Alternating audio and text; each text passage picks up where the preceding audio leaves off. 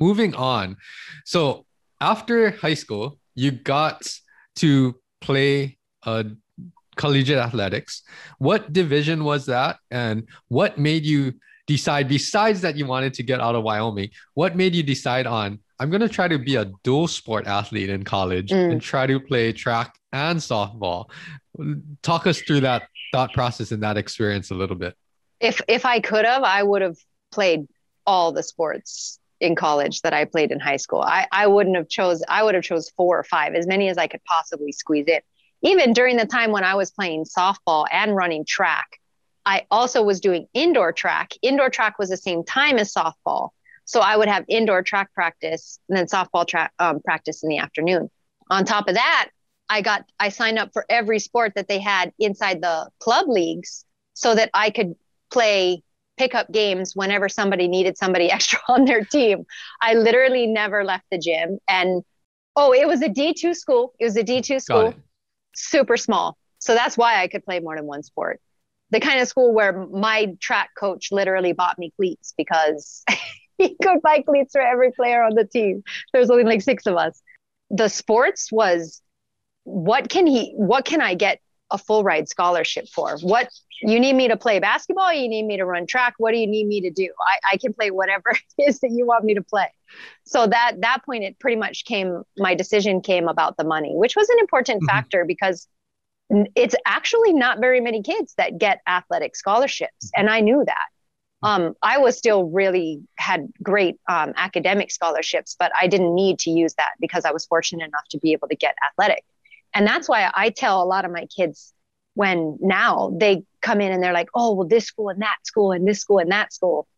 And I'm like, oh, what's so great about that school?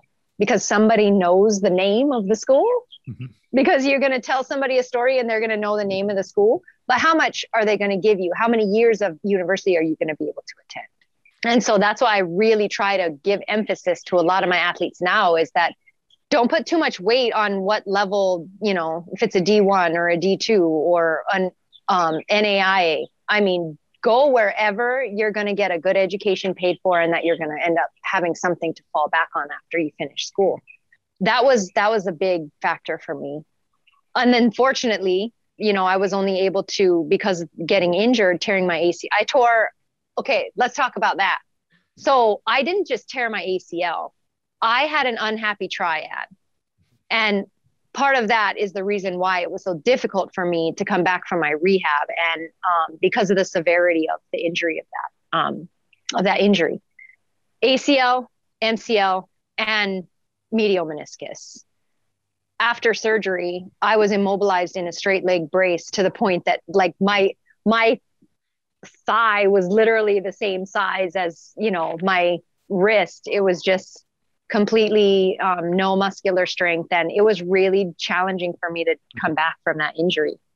But if I hadn't got injured, I definitely know that I would have gone all 4 years to that university, or to that school. University of Sioux Falls was the name of the college. Mhm. But if I hadn't got injured, I wouldn't have left and gone to Arizona. And how's this? I transferred to Arizona, walk on, try out, walk on to the softball team. I made the softball team, got a scholarship just enough to keep food on the table while I was working a part-time job and going to school. So, it was crazy. And everybody is like, so you went to school in South Dakota, then you transferred, you played softball in Arizona, never even stepped on the field at ASU, never even stepped on the field, but they gave me money to help me pay for my education. It didn't matter to me at that point. I was just a, practice work dog, workhorse.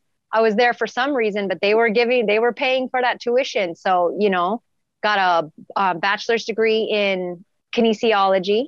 And yeah. Looking back now, you suffered that ACL injury your freshman year. So you Yep. didn't get to participate in the season. Not in a regular season. We Got had it. preseason. Got Yeah. it. We had preseason for softball. And then I had just started, I had trained for that whole semester. So I was doing both softball and track at the Got same it. time. Got it. training for having a preseason in softball, training for regular season track and first track meet. Got it. First track meet. And what were Never, your never got to events in? compete. What were your events in Oh, track? 100, 200, 4x1, 4x4, and long jump. Got it. And Yeah. then in softball, what position did you primarily play? I was a catcher. Got it.